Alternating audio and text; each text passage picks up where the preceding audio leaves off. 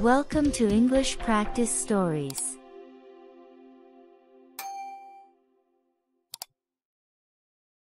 Hello, my dear friends, how are you? I'm a middle-aged woman living in New York.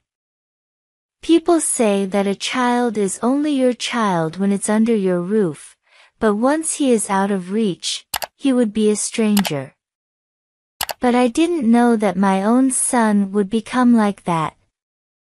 For over 30 years, I raised my son with all my devotion, but who knew that he would grow up to be worse than a stranger? After all, it was me who raised him, so it is embarrassing for me to reveal it, but if I don't talk about it even this way, I feel I would become ill. Before starting my story, please subscribe to this channel and click the bell icon to meet us again. Let's start the story. My husband and I spent nights in tears for so long before we were able to have our son. Other people have kids so easily, 3 or 4 even, before my husband and me, that was very difficult. Nowadays, medicine has advanced so much that doctors can find out the reason for infertility or able to have test tube procedures, but 30 years ago, things were much different than now. It was very different, especially because my mother-in-law was so superstitious. After 2 years of marriage, I still didn't get pregnant. Then, my mother-in-law went to see a fortune teller to get a good luck charm to be put under my husband's pillow. As if that wasn't enough, she made me hold a séance to someone I had never known, telling me that her ancestor who died early was holding on to the umbilical cord and wouldn't let it go. When that didn't work, she started looking for another wife for my husband, but when my husband protested against it, she couldn't make it happen. Because she nagged my husband so much, I started thinking about whether I should just leave him to make life easier for everyone. So I packed my things secretly away from my husband and came out of the house to leave him when a miraculous thing happened. In front of our front gate, there was a newborn baby wrapped in a blanket. At first, I thought someone had left a bundle of clothes at our doorsteps, but I found that it was a baby because I heard a cry. I looked around to see if someone had just put the baby down temporarily, but there was no one in the alley. At that moment, I thought that it might be a gift from God taking pity on my husband and me. I was afraid that others might see me, and I quickly went inside with the baby in my arms. The baby in the blanket must have been out of it for a long time because his body was cold. It was fortunate that it wasn't winter, because if I had discovered him late, something terrible might have happened to the baby. When my husband came home from work, he saw the baby on our bed and looked very surprised. Why wouldn't he? It wasn't even a puppy who got lost, but a baby that belonged to someone else. Unlike me, who lost my mind when I first saw the baby and immediately brought him in, my husband told me that we should immediately report to the police. He said how desperately the baby's parents must be looking for him. I knew we should, but honestly, I didn't want to. Honey, let's not do that. How about we raise him ourselves? As you can see, the parents intentionally abandoned the baby. Otherwise, why would they leave their baby on our doorsteps? They must have reasons so that they couldn't raise the baby on their own, so they left the baby in front of our door. So let's just raise him. If they want to get their baby back, they would come back, so until then, let's raise him. Even if we report the baby to the police, they would only take him to the orphanage. It would be a lot better for the baby to be here than in an orphanage, right? My very adamant husband saw the baby's wiggling tiny fingers, which made him move. At night, we made a big fuss to bathe the baby together.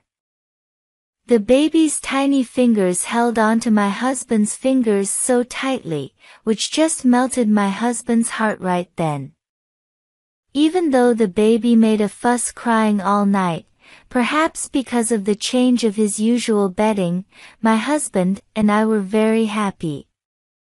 I thought this must be the joy of living. Our house, which had been so quiet as a temple, became noisy with the baby's cries and our laughter. Not only that, but my husband, who never even laughed at any funny comedy shows on TV, smiled constantly. But the greater the joy, the greater the worry. It was because I was worried that the baby's parents might come to get their baby back. But fortunately, or unfortunately, 2 months passed, but we had no contact from the baby's parents. So after discussing it with my husband, we decided to register the birth of the child. My husband and I researched on the internet to name the baby. My husband and I wrestled for a while and came up with the name Moses per Bible. After registering our baby on the birth certificate, it really felt like he was our child. I felt it could be a perfect crime if those around us never found out he was an abandoned baby. Honey, later, if he found out that he was abandoned, wouldn't it be hard on him? Now that we put him on the birth certificate, why don't we just raise him as if he was our child? That way, he won't be pointed at by others, and he could receive love from both of our families. My husband listened to me. That made him think deeply about it. Then, he said he would take up the cross. At first, I didn't know what he was talking about. Let's say I gave birth outside. It's practically impossible that you were pregnant with him. So it would be better if at least he has my blood. Only then, my mom would accept him as her grandson, wouldn't she? You should talk it over with your mom and take care of her. Usually, my husband was very conservative and frustrating, but he was quite the opposite this time. It was for our son, so he didn't mind taking the fall for it. That's how we committed the perfect crime. For several years, my mother-in-law had been treating me badly because I couldn't get pregnant, but she changed overnight by 180 degrees, being so nice to me when I said I would raise the baby as if he was my own, even though my husband had him outside of our marriage. She even gave me her favorite ruby ring by taking it off from her finger and putting it on my finger. However, my mom and dad were against it. Even if I was the infertile one, they were displeased that my husband had a baby outside of our marriage.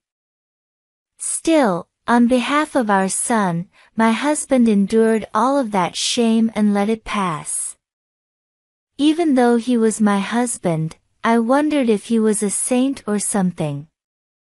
That's how our couple lied to the whole family and raised our son, who dominated the love from my in-laws.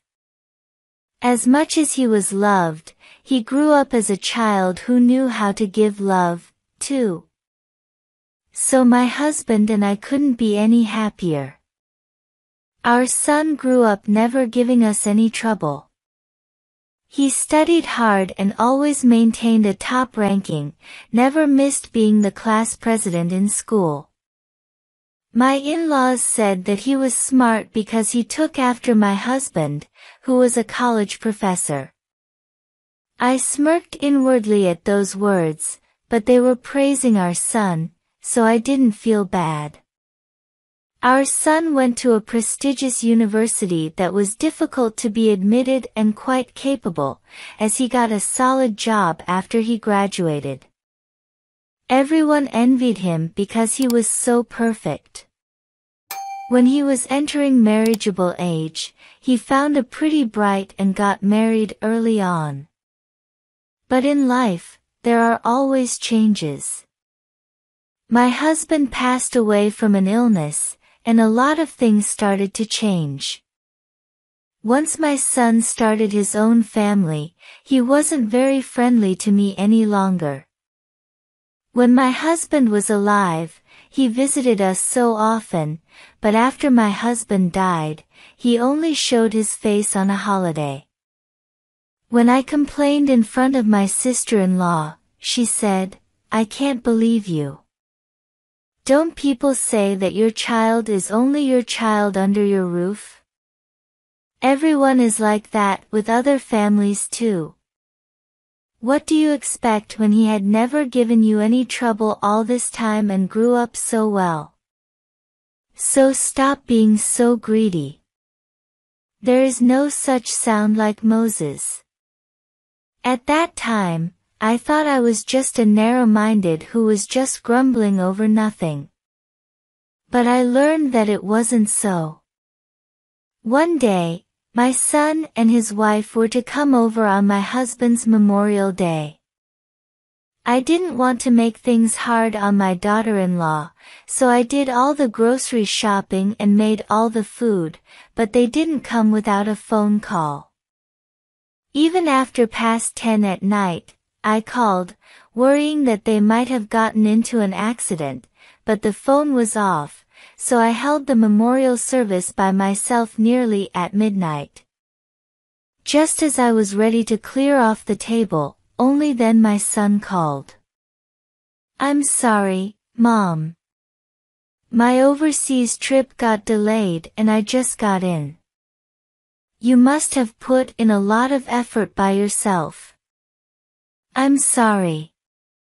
Since it is late now, I'll come by another day soon." What could I do since he said it was because of his work? However, he could have sent his wife alone if he couldn't come, so I couldn't understand why they couldn't have called me earlier. I was worried that something happened to you guys. If you couldn't come, you should have sent your wife. Did you do that on purpose, thinking I might put your wife to work? I felt hurt, but I just said it jokingly, but he burst into anger. "Mom, are you saying that we are lying about it or what? We come every year and missed it just as once, so why do you make a big deal out of it? My wife is not a person who stays at home either.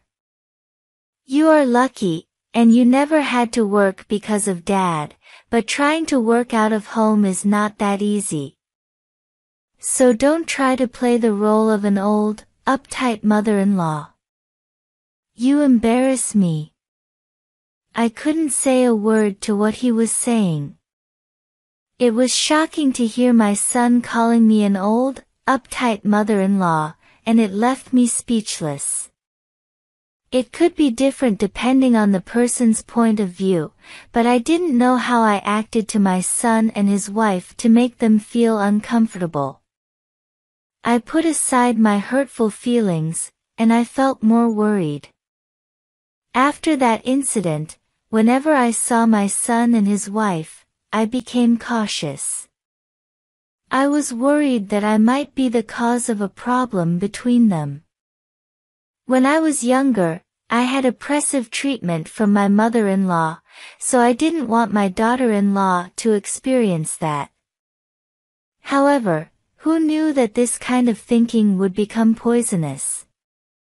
My son and my daughter-in-law were taking advantage of me when I was trying to minimize any burden on my daughter-in-law. If one becomes sick, one becomes weak, and I was no different. I had severe facial muscle twitching with pain around my eyes, so I went to a hospital near my house. Then, the doctor told me that I needed a CT scan. After seeing the result, the doctor referred me to a larger hospital for further testing. When I heard that, I was suddenly in fear. I wondered if it was a serious disease. A few days later, I went to the hospital, and the doctor said it was a meningioma. Although the tumor was not malignant, its location was not good, and the size was large and caused severe pain because the optic and facial nerves were being compressed, so my sense of taste had also gone down. An operation was inevitable. Then, you mean to open my head? There are other ways to treat it, but in the current patient's condition, opening the head will work better. Walk it over with your family and decide. It wasn't a simple laser surgery. And I was approaching near 60 years old and facing brain surgery by opening up my head. I felt great anxiety, so I called my son. It's not brain cancer, it's a meningioma. So why are you so worried about? We have advanced medicine these days, so that kind of surgery isn't even considered a major surgery even. Did you call about that? I thought he was making light of it because he was concerned that I would be worried, but when he said as if it wasn't a big deal, I felt somehow hurt. My son also preferred me to have the craniotomy to remove the tumor completely rather than having a laser treatment. I found out if you get the surgery, it is possible to register it as a severe illness, so that you can get more benefits from medical insurance. The copay will only be 5% of the total medical cost. He said my surgery would cost less than the cost of the laser treatments. His words made me feel sad for some reason. I never regretted giving him everything I had, but he seemed so much happier to choose a procedure that costs less. With my son's recommendation, I decided on the operation and started to have a consultation with the surgical coordinator. After I got admitted to the hospital, I finished all the preliminary tests. I was anxious before the surgery. Although it was not a risky surgery, because it was not a malignant tumor, but still, it was opening up my head, so I felt scared. I wondered if I would never wake up on the operating table. After setting the surgery date, I couldn't sleep well at night. If I died, I worried about my one and only son who would be left alone without any parents or siblings. You might ask why I was worried when my son had a family of his own, but all parents feel that way. When his son is not over 60 years old, he is still a child to a parent. But my such feelings disappeared in a moment over an incident. What? You say you can't come to the hospital on the day of the surgery? I'm sorry, Mom. I thought you would mind, so I couldn't tell you earlier. But that day turns out to be my mother-in-law's birthday.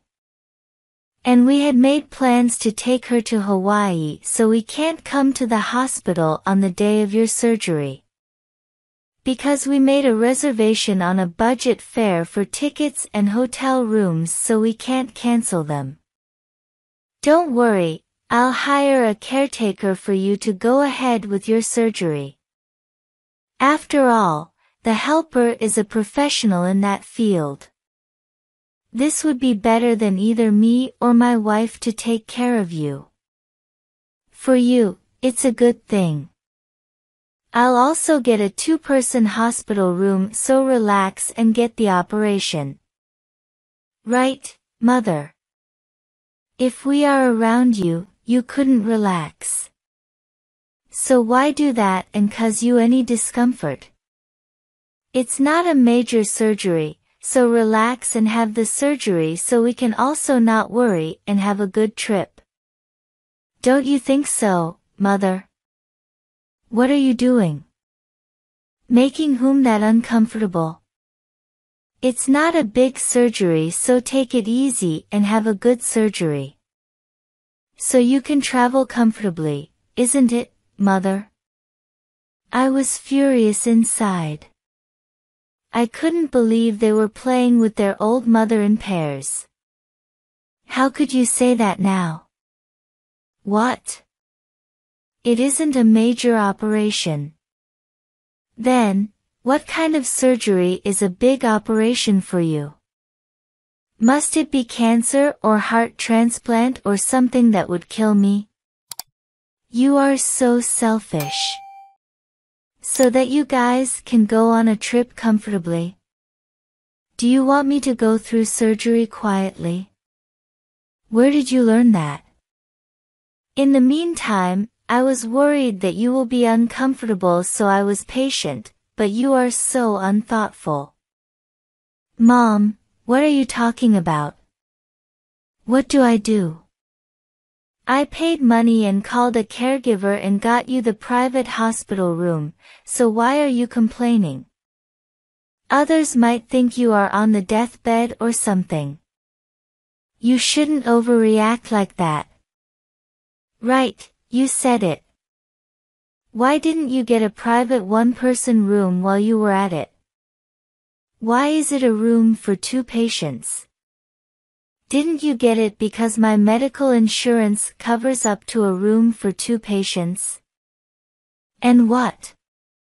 You spent your money to hire a caregiver? Was that your money? That comes out of the money that I paid for the insurance for a caregiver. Since my medical insurance paid for the 95% of the medical costs and my private insurance covers the rest, so what did you pay for me that you act so almighty hot? Did you think I was that ignorant? That prestigious university you came out of? I also went there. So how dare you try to pull one over me? Just because I didn't want to hear that I was an old, uptight lady, I kept silent. But you are worse than me, being a young trickery tongue. I don't need any of you, so whether you go on a trip or emigrate to another country, to get out of here, you bastard. I'll consider that you never existed and live by myself. I was so angry that I poured out all the words that I had been suppressing. Then, my son and his wife lowered their tails and left my hospital room as if they were running away. I stayed alone in the hospital room and looked out the window. I saw the thick, scarlet sunset on the mountainside. It looked so beautiful and pitiful that I cried for a long time. It seemed to be like my life, which was slowly going down. Once, my life was shining like the sunlight. I had a bright youth, but suddenly, I was being treated like an old, senile lady to be shoved in the back room by my son. I was sad and lonely that I had become old. For a long time, until my cheeks got wet with my tears, I fell asleep watching the sunset outside the window. A few days later, I underwent surgery successfully. With the help of a caregiver called in advance, I spent nearly 15 days in the hospital. In the meantime, my son and his wife never came by. I guess they went on their planned trip with his wife's mother. But one day, before leaving the hospital, the insurance agent who managed my insurance called me. I told him that the surgery was successful and that it was healing well, so I was to be discharged the next day. Then he was a bit surprised, so I asked why he called me. He said my son called him the day before my surgery. I asked him why my son called him, and he said that my son suddenly asked bluntly how much life insurance I had. I thought it was possible to ask that. However, what followed was unbelievable. I don't know if I should tell you this, but your son asked about your death insurance in detail as to how much the total amount was. And if you died during an operation, if the payout would be higher, and who was the beneficiary of the life insurance. So I wondered if the surgery went wrong, but I am glad your surgery went well. My heart dropped when I heard that. It seemed my son had no interest in my surgery, but he was greedy over my death insurance payout. I hate to say this, but it is said that there are no thanks after taking care of their child. I never thought my own son would be like that. I was so disgusted that I changed the name of the beneficiary from my son to donate everything I had, including my real estate properties. Then, I let my agent know and told him that he had my permission to disclose it to my son. After I did that, my son and his wife rushed over to the hospital in no time. They even brought their son when they had always given excuses for not bringing him because he was busy with after-school programs and so forth. My daughter-in-law even brought the famous chicken soup from a popular restaurant. Mom, are you still angry for the last time? Still, your son is alive and well, so what is this about your donating everything? Please don't be angry and stop it. I even gave birth to your grandson. Do you really have to do this? If your grandson is struggling because of no money, would you be happy in your afterlife? Love should always flow down, so you should embrace it with your motherly love, shouldn't you? Even that precious grandson only comes by if he sniffs any money from me, so that's not a grandson. He's a stranger. I don't need a grandson like that.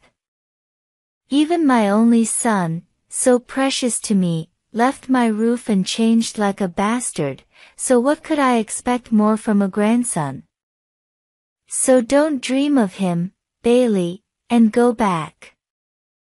I won't play the role of your mother anymore. Then my son smirked at me. Truthfully, I'm not even your real son. Am I not a son who was born outside of your marriage? I heard it all from my aunt. So because of you, my mom got abandoned from my dad, so you shouldn't expect me to act like your son. Aren't you too greedy? If you lived comfortably as a professor's wife for over 30 years, wasn't that enough? I don't even know where my birth mother is living, doing what.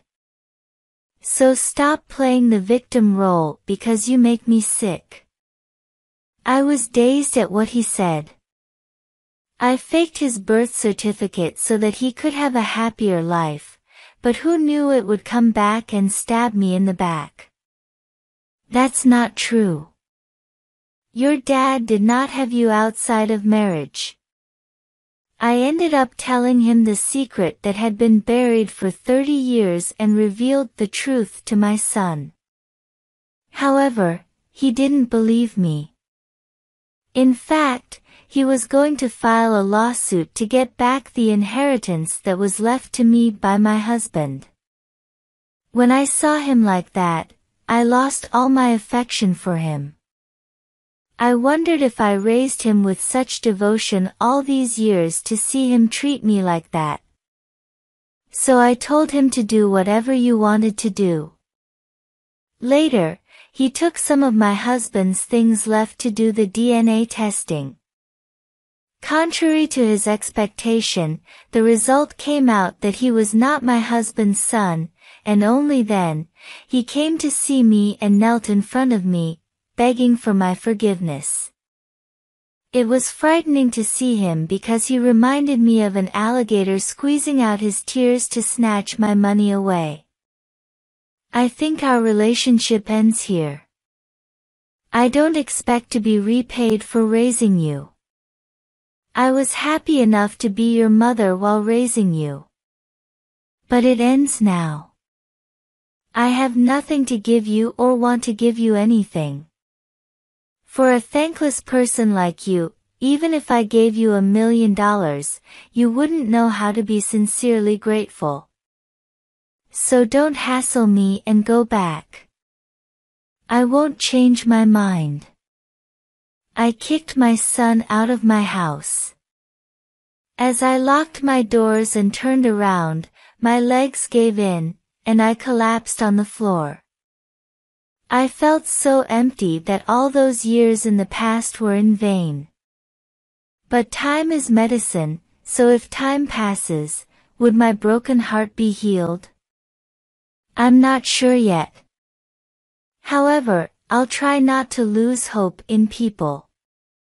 The day I met my son was like a miracle, and who knows if it will come to me again. We never know when it comes to life. I believe all the parents in this world are truly amazing. I am eager to hear your perspective and learn from your input, so please do write your thoughts in the comments section.